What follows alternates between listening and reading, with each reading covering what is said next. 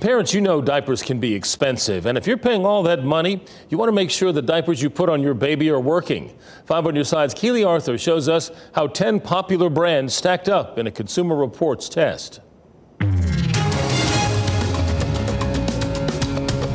For Alex Flowers, it was double the diapers after having double the kids. It was a relief for us financially when our kids were able to potty train and we didn't have to buy diapers anymore. These 10 popular diaper brands range in price from 11 to 51 cents a diaper, and that adds up quickly considering how quick kids go through them. So Consumer Reports wanted to make sure you're getting your money's worth by testing which brand is most absorbent. We looked at how fast the diaper absorbs saline and how well it holds it in, helping keep your baby dry. At the top of the ratings, luxury brand Coterie, which aced both the absorption and dryness tests. They also claim to be environmentally friendly. Downside is they're the most expensive we tested at 51 cents each. Another eco-friendly option, 7th generation. They also scored near the top of CR's ratings, but they're also pricey at 35 cents a piece. The good news, though, there are more budget-friendly alternatives that scored well, too. Amazon's Mama Bear and Walmart's Parents' Choice are good options for well under 20 cents a diaper.